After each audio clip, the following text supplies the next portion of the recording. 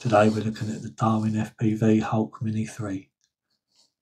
Darwin have been making waterproof drones for a while now. First was the Hulk, which we own, then the Hulk 2, and now the Hulk 3 Mini. The other two were 5 inches. This is a 3.5 inch, and I'm thinking that's where it gets the name Mini from.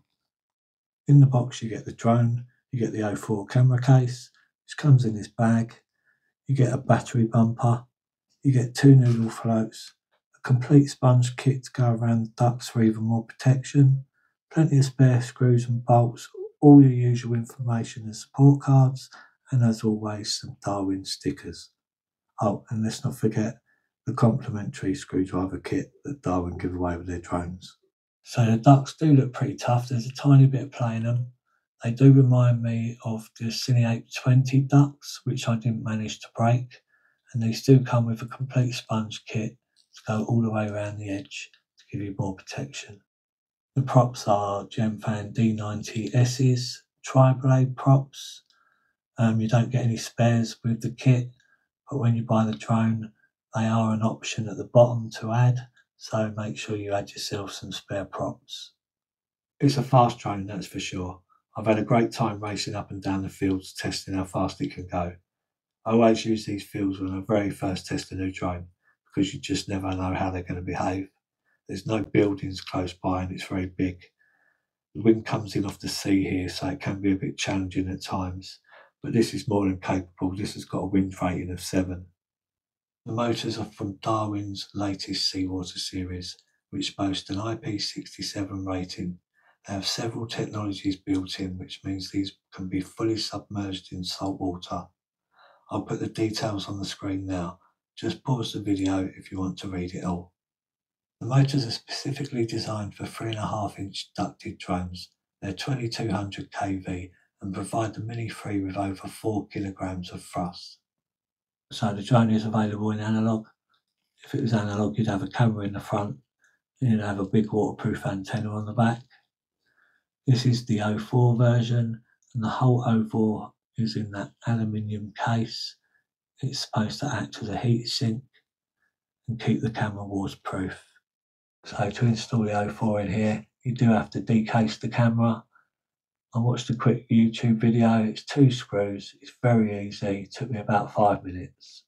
I've had absolutely no problem with overheating. However, it is just coming into winter in the UK, so I wouldn't expect there to be any problems anyway. And the drone also comes with 2 floats.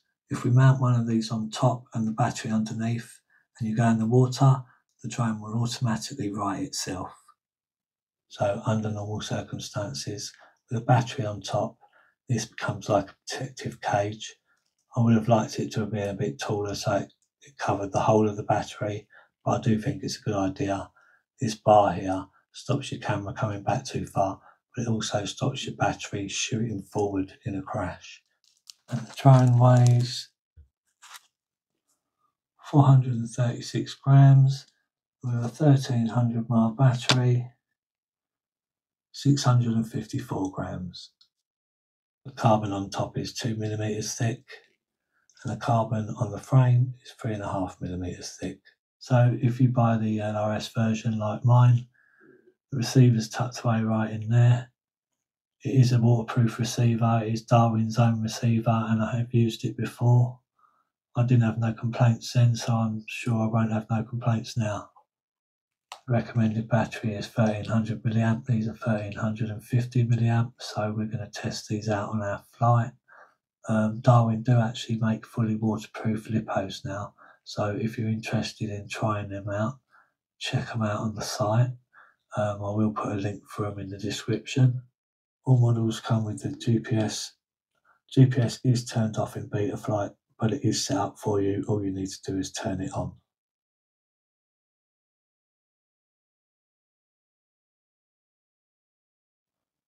The flight controller is the F4 Cement waterproof version, and it's paired with their 60 amp waterproof ESC, which has a burst ampage of 80 amps. Beta flight was very straightforward. I just set up my switches, enabled the GPS, and made sure that my fail-safe stage 2 was correct. I put in my rates and was ready to go. I wanted to test out the waterproofing, so the very first thing I did was put it in the sea. It is very important to rinse the drone with fresh water as soon as possible if you go in salt water. It's not the water that you need to worry about, it's the salt that will corrode things. It really flies well. In fact, every Darwin drone I've ever flown has been tuned well, and this is no exception.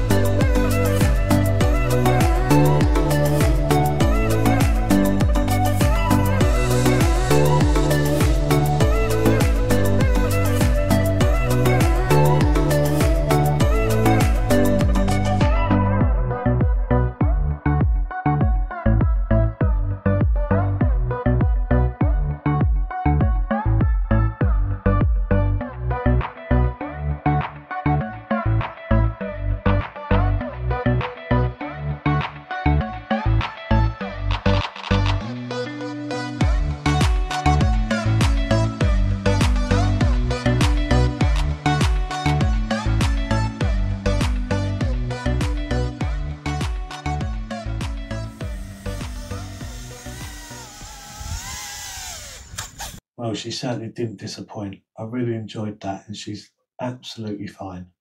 I got home, rinsed off all the salt water, and left her off to dry. So that was the Darwin FPV Hulk Mini 3. Any questions, pop them in the comments. I will answer. If you like the video, please hit the like button, and we'll see you on the next one.